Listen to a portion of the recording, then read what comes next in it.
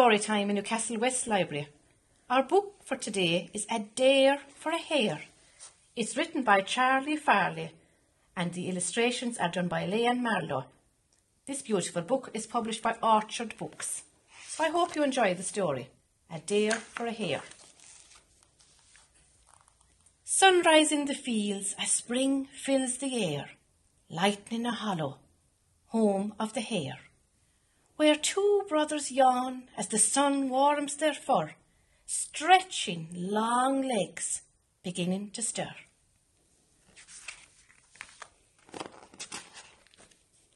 First Harvey, the youngest, who just loves to play, to leap and to lollop through each boisterous day.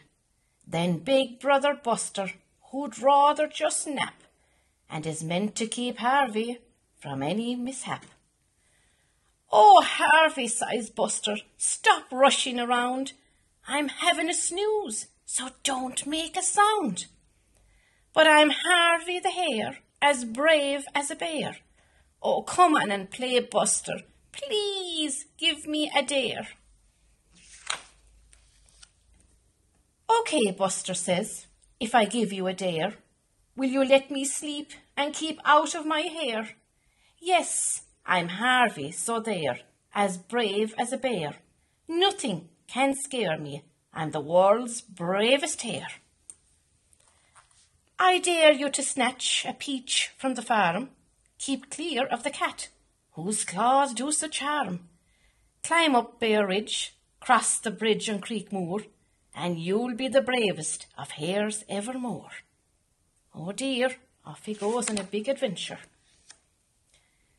But as Harvey speeds off to dare number one, Buster thinks, "Oh no, what have I done? I'll follow him closely, but keep out of sight, just to make sure that my brother's all right." Harvey bounds onwards with no time to stop, to the farm with a jump and a skip and a hop, where he sees the farm cat, a fiery fat beast, known to enjoy a hare as a feast. "Oh, Harvey, you'd better be careful." "I'm Harvey, so there, as brave as a bear. Cats don't scare me. I'm the world's bravest hare." And Harvey slinks slyly through stacked apple kegs, past strawberries, chicken coop, hens laying eggs, then triumphantly back, a peach in his paws, when fierce cat pounces, bristling with claws. But Buster clamps down and cat's twisting tail, who stops in his tracks with a howl and a wail, while Harvey runs on, not the faintest idea that Buster is keeping his path safe and clear. Isn't he lucky to have a brother to look after him like that? So Harvey heads up onto Bear Ridge, over Creek Moor to the rickety bridge. "I'm Harvey the Hare, as brave as a bear. No, I'm braver. No bear could give me a scare." Then Harvey stops still. His heart skips a beat. There's a thing in his path he did not plan to meet. Scary and snarly, sharp claws on each paw, towering tall, with a very loud roar. Oh dear.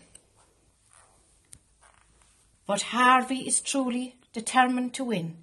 "I won't lose this dare," so he sticks out his chin.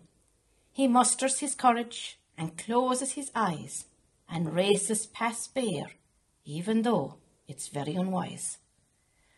Buster's dumbfounded as Bear turns to chase, frozen in fear at the hare racing pace. A quick shake of his tail gives Buster a jolt. "I have to help Harvey. This is all my fault." So as Harvey runs to the bridge on the creek, big Bear on his tail, small legs growing weak, Buster bites down on the bridge's worn rope, and the bridge shakes to wobble. There's a glimmer of hope. And as Harvey jumps off to land on the ground, ears over eyes as he daren't look around. He hears Bear howl, then an almighty splash. Big Bear in the river, the bridge toppling, crash. I think he has escaped. Buster rushes to Harvey and gives him a hug. Come here, little brother, give my ears a tug. Harvey looks up, pulls his brother near, and whispers, I win, in Buster's big ear. I got a peach, beat the cat, crossed Creek Moor. You win, Buster smiles, you're the bravest for sure. But Buster, says Harvey, I met a real bear, so grumpy and grisly, he gave me a scare. Buster looks at his brother, so small and so frail, curled up so tired with his trembling tail. No more dares, I'll never leave your side. That suits me, Harvey smiles, let's doze on the plain. And slowly the brother hares amble back home, whiskers just touching, brave hearts fully grown. As shadows get longer, the sun slips away. Light turns to silver as night takes the day. And two scruffy hares make one soft brown ball, adventures to dream as sleep starts to fall. And half asleep Harvey nuzzles his brother's ear. I know when you're with me, I've nothing to fear. You're Buster the Hare, as brave as a bear. No better, big brother, not anywhere.